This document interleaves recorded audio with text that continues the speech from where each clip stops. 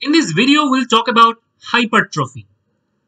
Hypertrophy means increase in the size of cells which lead to an increase in the size of affected organ. Simply, we can understand hypertrophy as an increase in organ size, such as increase in the size of our muscles. And you must have gone to gym and increased your bicep size. This is an example of hypertrophy. The hypertrophied organ has no new cells, and it's really important to understand. Just that the existing cells are bigger and stronger. That means if this is your muscle, after hypertrophy, there is no net increase in the muscle cells, but there is an overall increase in the size of the existing muscle cells. Hypertrophy can be two types, a physiological hypertrophy and a pathological hypertrophy. The normal physiological hypertrophy is okay, and it happens due to stress or increased work demand. And the example is an increase in your size of your biceps when you do more physical work or when you do gym. And an example of pathologic hypertrophy is left ventricular hypertrophy.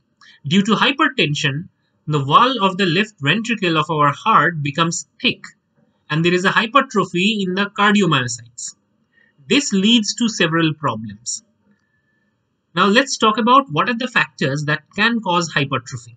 So obviously, the physiological factors that can cause physiological hypertrophy is increasing functional demand.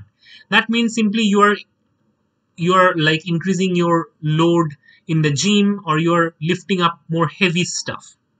Also, if you are stimulated by several hormones, for example, growth hormones, steroid hormones, then there could be hypertrophy as well.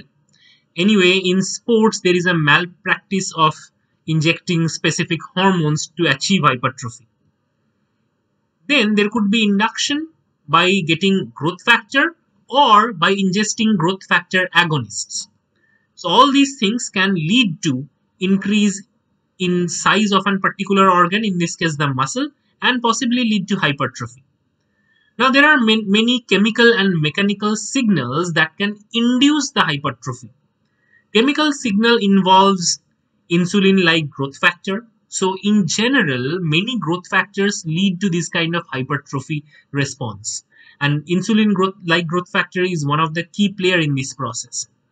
Myostatin, androgens, osteocalcin, all of these falls under chemical signals which can induce hypertrophy. Apart from the chemical signals, there could be mechanical signals such as mechanical stretch, strain in the muscles, which can be sensed by several integrin receptors. And all of these things signals the muscle cells to produce more muscle proteins and get bigger in the size. Simply, there is an increase in myofibril synthesis.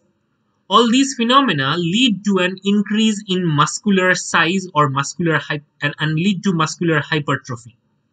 The massive physiological growth of the uterus during pregnancy is another example. In that case, the smooth muscles are getting hypertrophied by the hormones such as estrogen. So the estrogen receptors are present in the uterine smooth muscles, and upon pregnancy, this estrogenic hormone action can lead to hypertrophy in these muscles. Now let's talk about pathologic hypertrophy. Example of pathologic hypertrophy is the left ventricular hypertrophy.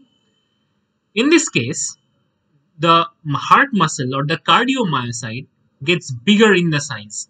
As it gets bigger in the size, there is less cavity in the left ventricle. That means it can pump or it can hold less amount of blood, which is bad for the body.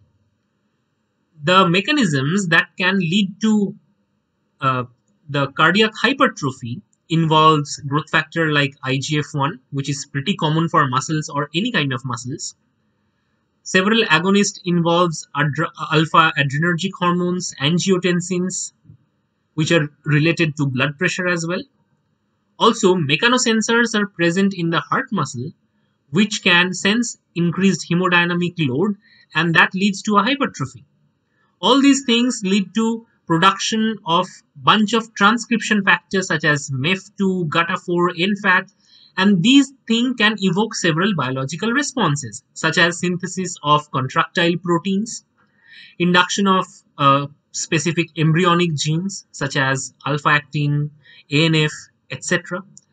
One such response is replacing the alpha isoform of myosin heavy chain with the beta isoform.